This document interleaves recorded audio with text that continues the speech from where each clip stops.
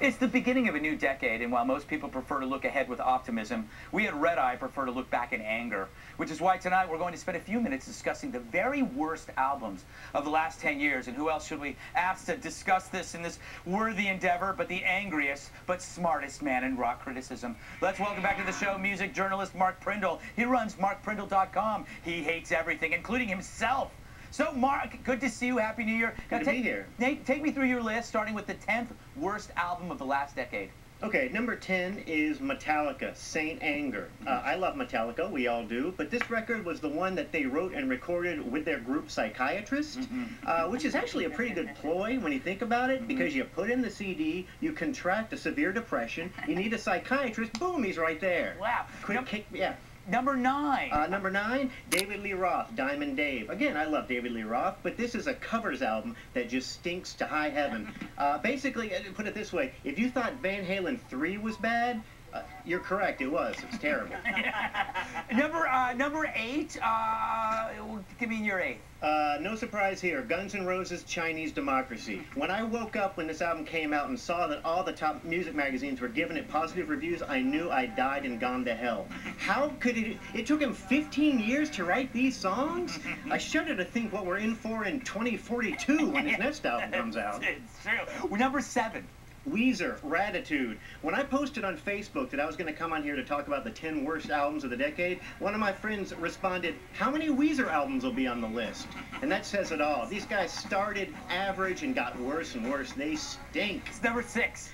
Linkin Park, Minutes to Midnight. As you know, Linkin Park fans have the amazing ability to enjoy some of the worst music ever created, and even they can't stand this album. Number 5. Smashing Pumpkins, Zeitgeist.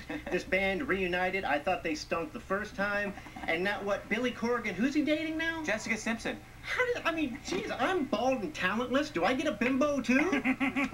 What's number 4? Eminem, Encore, one of the most childish records I've ever heard, full of fart noises, burping. Look, I've said this before, children need to realize that our hip-hop artists look up to them as role models. And with that responsibility comes a big, I don't know what I'm saying. Yeah, he's no Asher Roth. Number 3. Pink, I'm Not Dead. Guess I'll have to work on my aim. Oh, no, I'm not really going to shoot it, right? Okay. Number 2.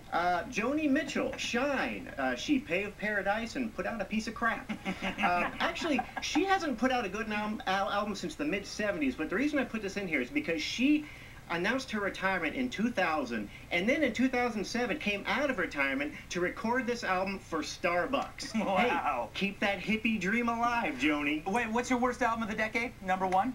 Madonna, American Life. This was her first album after 9/11, and she was so affected by the tragedy that she wrote a huge, long album about how hard it is to be a celebrity. Hey, Greg, have you heard Bruce Springsteen's The Rising? Yeah. It's fine if you like lighthearted piffle, but did you know Madonna can't eat carbs? I know. It is a tragedy. It's harrowing is the word. Never forget. All right, I want to do my, wait, what's your best album of the decade?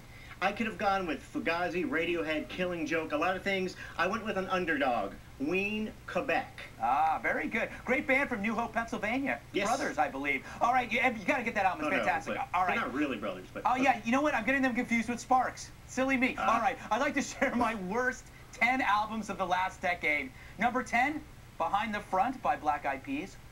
Number 9, Bridging the Gap by the Black Eyed Peas. Number 8, Elefunk by the Black Eyed Peas, spelled incorrectly. Where am I, 8? Where am I? 7. 7, Monkey Business by the Black Eyed Peas. Number 7? 6. 6, The End by the Black Eyed Peas. And this is where it gets really good. At number 5, I have again Behind the Front by the Black Eyed Peas. Yeah, and then at number 4, Bridging the Gap by the Black Eyed Peas. And then number 3, I also have Elefunk by the Black Eyed Peas. Yes. Number 2, Monkey Business by the Black Eyed Peas. And the worst album of all time, The End by the Black Eyed Peas. Ah. Mark, what did you think of my list?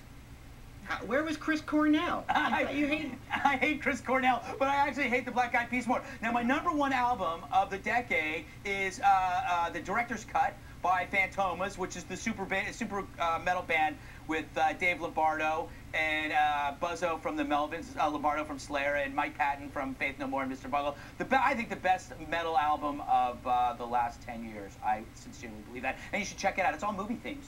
Really interesting. Any final words, Mark, before we go? Just that my only problem with that Phantom Thomas album is that I didn't know any of the movie themes. I just don't know any of the songs. Well, you know what? That's your fault. Don't blame them, Mark. Blame yourself. Why are they so stupid? They put this album with songs I don't know. I give it a 0. All right. Mark, talk to you soon. Go to markprindle.com. It's a great website, great reviews. Coming up next, your voicemail messages. And don't forget to visit my blog, dailygut.com.